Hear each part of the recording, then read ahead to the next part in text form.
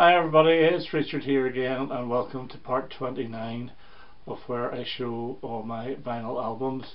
Now we're currently in the 1970s glam pop section, and today's video is really only two artists, and they are Mott The Hoople and related artists to Mott and Sparks. So we'll get on with it.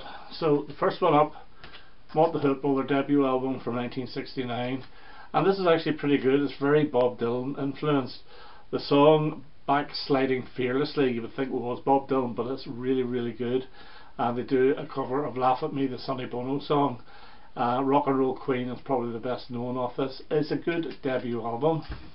And the second album is Mad Shadows, and this too is a good album. The glam sound hadn't come yet, but this has got No Wheels to Ride On it, which is an absolutely brilliant song with fantastic vocal performance from Ian Hunter, and it has Thunderbuck Ram on it as well.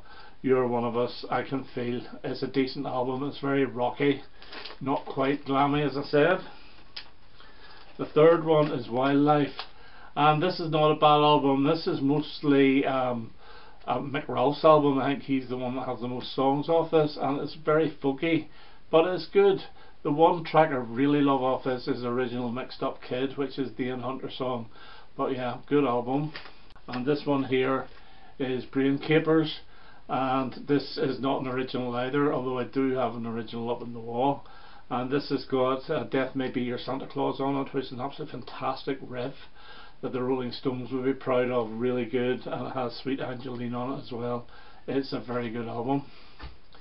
And there's a wee compilation of the Island years. It's Rock and Roll Queen, and yeah, it's okay. It's got Rock and Roll Queen, You Really Got Me, Thunderbuck Ram, Walking with a Mountain, Midnight Lady, which was a standalone single. This could have been better. They picked some songs, I don't understand why, but it does have Death May Be Your Santa Claus. They were going to split up, and then Mr. Bowie persuaded them not to by giving them All Young Dudes, and this is the album, the first for CBS. And it has obviously the title track, a cover of the Velvet Underground, Sweet Jane. Mama's Little Jewel's great. One of the Boys is a really good rocker, and Sucker, another really good song. It's a very good album, but better for me is Mott, and this is the one with the two hit singles, All the Way from Memphis and Honolulu Boogie. But it has the absolutely beautiful I Wish I Was Your Mother, probably one of my all-time favourite Mott songs. Whiz Kid's very good, Hymn for the Dudes is great, and Driving Sisters, a really good wee rocker on side 2.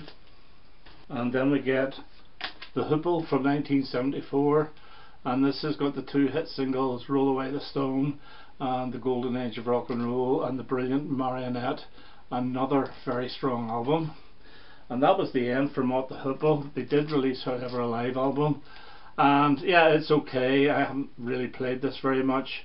It's got Sweet Angeline on it, it's got Rose on it, which I think was the B-side of Honolulu Boogie, One of the Boys, Get Back. It's decent. Mott The Hoople's greatest hits, and this is an absolutely fantastic album. I'm going to go through all the tracks. All the Way from Memphis, great. Honolulu Boogie, Hymn for the Dudes, Born Late 68, which is an Over and Watts song from The Hoople. All the Young Dudes, Roll Away the Stone, Ballad of Mott, Golden Age of Rock and Roll, and then you get the two standalone singles at the end, Foxy Foxy and Saturday's Gigs, and this is a really good album. This is actually the first Mott The Hoople album I bought, and I bought it in Woolworths. It's on the Pickwick label, and basically it's very similar to that last album, but it doesn't have Foxy Foxy on it or Saturday's Gigs. Mott The Hoople, The Golden Age of Rock and Roll, which is a double album, and basically it's the best of the CBS years, and it is excellent.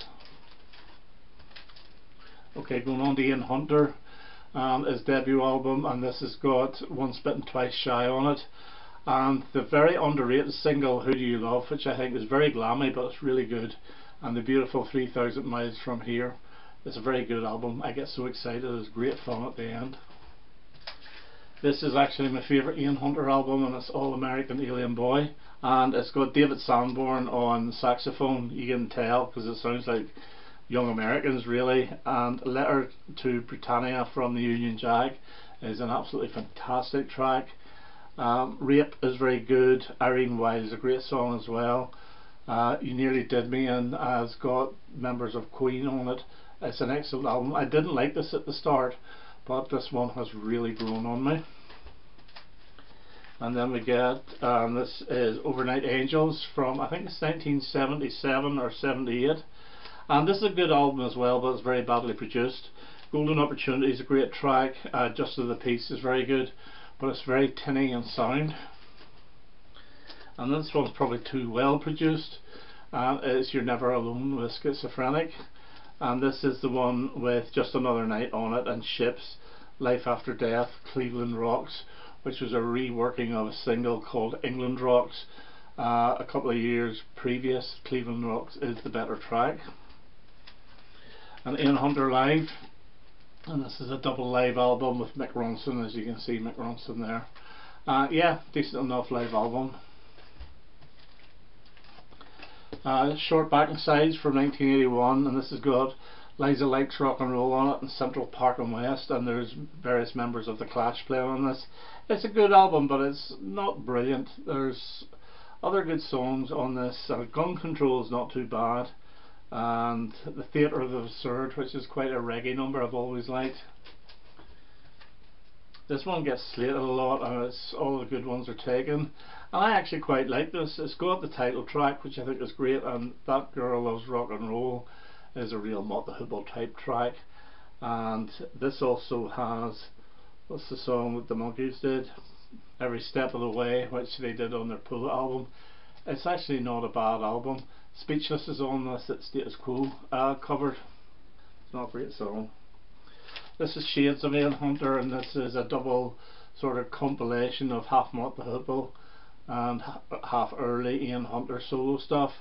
Good album. Ian Hunter and Mick Ronson, YU Iorta, which I think is very, very good. In fact, the CD is better because there's a track on the CD called How Much More Can I Take, which is my favourite off the album, but it's not on this LP version, I'm afraid. But American Music is an absolutely brilliant track. Women's Institution is great as well. Tell It Like It Is, Big Time is one of those sort of half rockabilly type songs. It's a very, very good album. This one here is Ian Hunter's Dirty Laundry. I bought this by mistake. I was thinking I was buying the other album, which was after this, and I can't remember the name of it. I'll put it on the screen, but it was this one. It's okay. It's got Red Letter Day on it, which is the best song off it. My Revolution's not bad. That's not actually the original cover. This is a reissue, but this is a better cover. Ian Hunter's album from last year, Defiance Part 1, really, really good. Bed of Roses is an absolutely fantastic single. Defiance itself, Pavlov's Dog, No Hard Feeling, good album.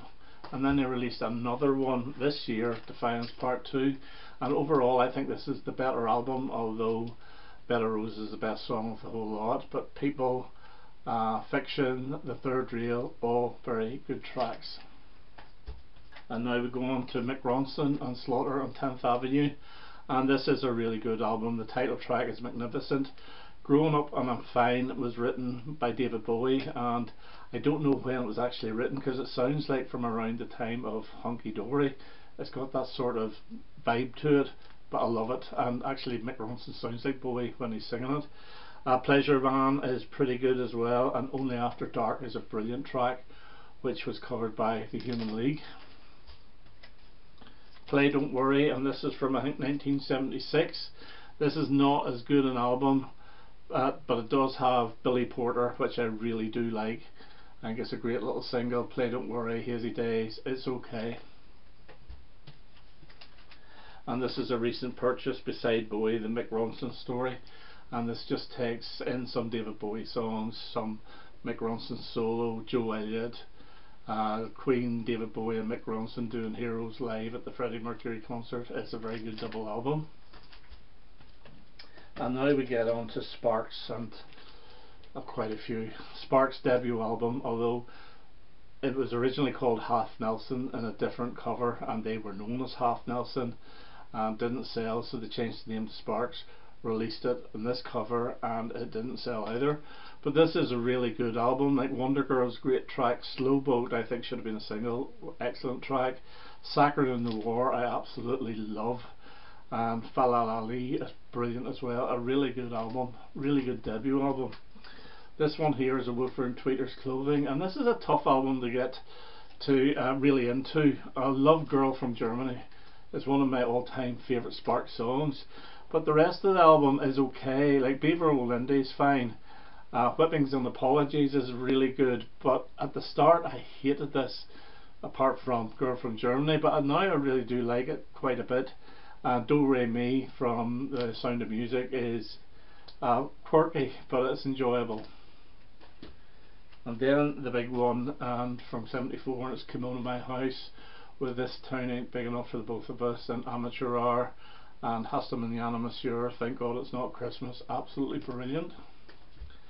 And this one is like a carbon copy really, and it's propaganda, and it's got Something for the Girl with Everything, Never Turn Your Back on Mother Earth, Reinforcements, At Home, At Work, At Play, Who Don't Like Kids. Absolutely brilliant. My all-time favourite Sparks album is Indiscreet from '75, produced by Mr. Visconti. It's got Hospitality on Parade. Absolutely fantastic song. Get in the Swing and Looks Looks Looks were the two singles, which I really like. They're not the best songs off this.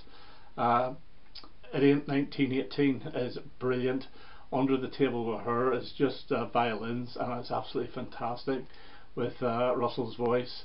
Really, really good album. In the Future is almost like a pre-punk song. Brilliant. And then we have Big Beat, their last one for Ireland, although I think they had signed for CBS or Columbia over in America by this time. And this is a heavier album, and yeah, this is good. It's got one of their best ever songs as well on it, called Confusion. Big Boy's fine. I've also always loved Fill Her Up. I think it's very, very quirky, and it's a good album. I don't think it's brilliantly produced though. And then we have The Best of Sparks, and this is a compilation of material from the Island years, although nothing from Big Beat was featured for some reason. And it's very, very good, and there's one track, Gone with the Wind, which wasn't on any of the albums, which I absolutely love, and that's a Russell composition by himself, I think.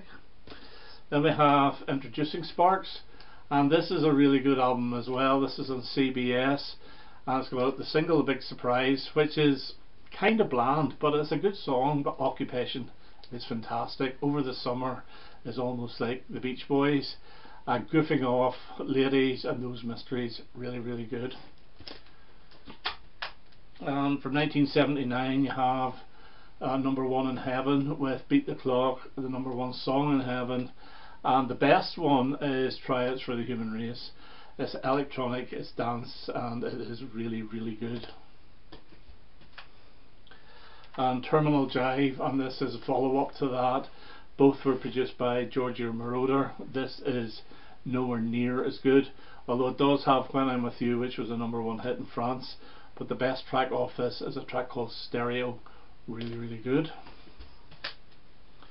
Whomp That Sucker, and they're getting more of a new wavy sound, dropping the sort of electronic keyboards and bringing in the guitars. And this has got Funny Face, which is great. Wacky Woman, which is also really good fun. That's Not Nastasia, which I think is hilarious. And Susie Safety is my favourite track off this. This is regarded as one of their best of the 80s, and it's Angst in My Pants. And it's got the title track. It also has Sherlock Holmes, which is a really good song, and Sextown USA. But my favourite is Eaten by the Monster of Love. And then Sparks in Outer Space. And remember this came out in 1983, and our record shop had it.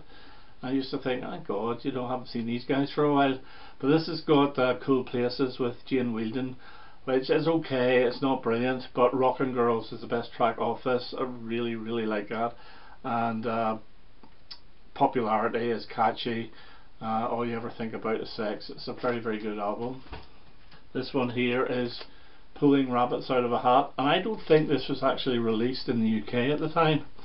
And this has got the title track, Pretending to be Drunk, and there's one track off this, it's almost like a ballad, and it's really good, and it's called With All My Might.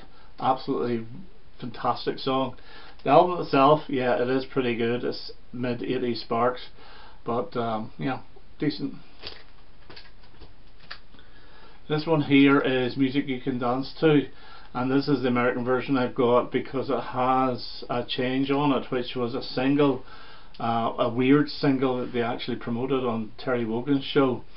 It wasn't on the UK version. A track called Armies of the Night was on it, and that's my favourite track from that album, and it's not on it, but I've got the CD. But yeah, this is a tough one. This is really sort of mid-80s production, but the songs are actually quite good. Title track's good. Change, of course, is pretty good. Shopping Mall of Love is grand. It's a decent enough album. This one here tends to get slagged a lot on its interior design from 1988, and I think this is absolutely brilliant. This actually is my favourite Sparks album of the 80s, and it's got The Toughest Girl in Town on it, my favourite Sparks track of the 80s. It's got Madonna on it. It's got So Important, which was the single, and it's my least favourite track off it, even though I do love it. It's got Let's Make Love on it. It's really, really good, and I love that sort of very retro type cover. Brilliant album. But that was them for the 80s, and then they came back in the mid-90s with gratuitous sax and senseless violins, and this is like a dance album as well, and I didn't like this at the start, but this has gone up so much in my estimation of Sparks albums. One track in particular I think is absolutely brilliant, and it's Frankly Scarlet, I Don't Give a Damn. I think it's a really, really good song. The Ghost of Liberace is brilliant. The singles were Now That I Own the BBC, When Do I Get to Sing My Way, and When I Kiss You I Hear Charlie Parker playing. Really, really good album. And then we get this one here from, I think it's 2000, and it's Balls. Well, it's not, it's pretty good, but it's called Balls, and the title track's very good. More Than a Sex Machine is great. The Calm Before the Storm, Aeroflot. Again, there's a dance sort of twist to this, but it's a very, very strong album.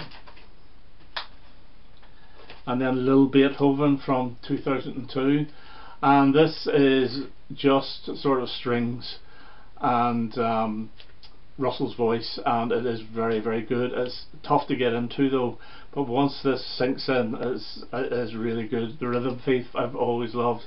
My Baby's Taking Me Home is a great track, even though all the lyrics are My baby's taking me home, my baby's taking me home. That's it, but it's very, very good, and this sort of got very well acclaimed. It was very critically acclaimed by the press, but yeah, it takes a bit of getting used to, but it's a very, very strong album. This one here, Hello Young Lovers, is also a very strong album, but easier to get into, and this is the one with Dick Around on it and Perfume. And the one I really like is Baby Baby Can I Invade Your Country. Very, very strong album. This one here is Exotic Creatures of the Deep, and we're up to about 2008 now. And yeah, it's a good album as well. It's got Lighten Up Morrissey on it. Good Morning is great. Strange Animal. I Can't Believe That You Would Fall for All of the Crap in this song. It's witty, very, very witty, but it's a very strong album. So yeah, pretty good album. Likeable is another very good song.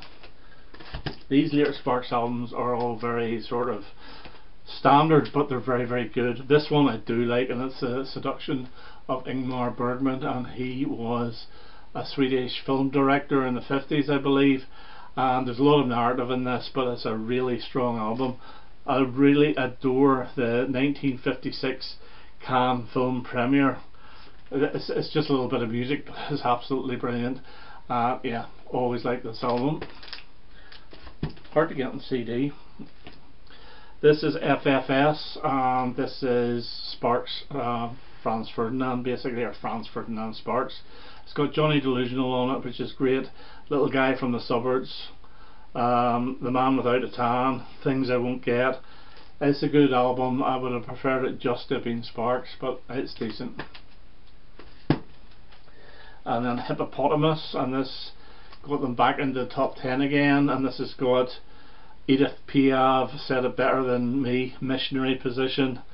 Unaware, I think, is my favourite track off this. Again, these albums are very solid albums. This one here is A Steady Drip Drip Drip, and by this time I'm thinking maybe the formula is starting to wear thin a little bit. I'm Toast Is Good, Lawnmower Is a Hoot, Pacific Standard Time, they're good songs, but this one and Hippopotamus to me are very, very similar, and sometimes I find it hard to remember which song's on which album, but it's still a decent album. A few more just. This is Annette, and this is like a stage play that they wrote, and they sing a couple of the songs off it. It's decent. I really enjoyed it at the start, but I never ever go back to it.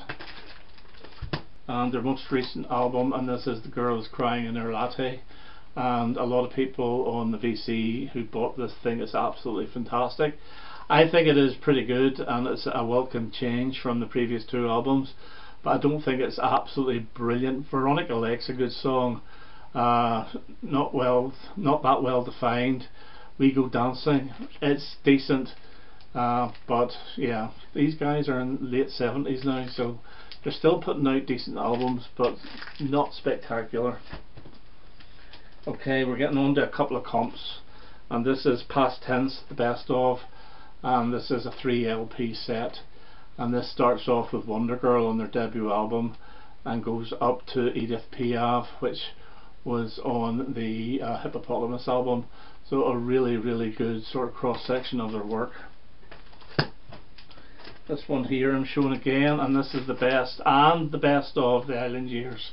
So basically LP1 is that album I showed, and LP2 is the B-sides, and this is a red vinyl, and this was a Record Store Day issue from 2018, I believe. And the last one for today is The History of Sparks. I got this in the mid to late 80s, and basically this has got a couple of tracks from the pre-Island Years. So you've got Wonder Girl and you've got Girl from Germany, the first place I heard this, and then you get stuff from the Number One in Heaven and Terminal Jive album, and I think there's some from the Want That Sucker as well. It's okay, it's not great, but you know, it's a decent enough comp. Okay, so that's my Mott The Hoople, Ian Hunter, Mick Ronson and Sparks collection. The next one will be the last of the glam rock, and I'll be starting with Steve Harley, but there will be more sort of artists. They're sort of filed at the bottom, so there'll be more than two. I think there'll be about 10 different artists. Okay, that's me for now. I hope you enjoyed that. I hope to have that next video quite soon. All the best now. Bye bye.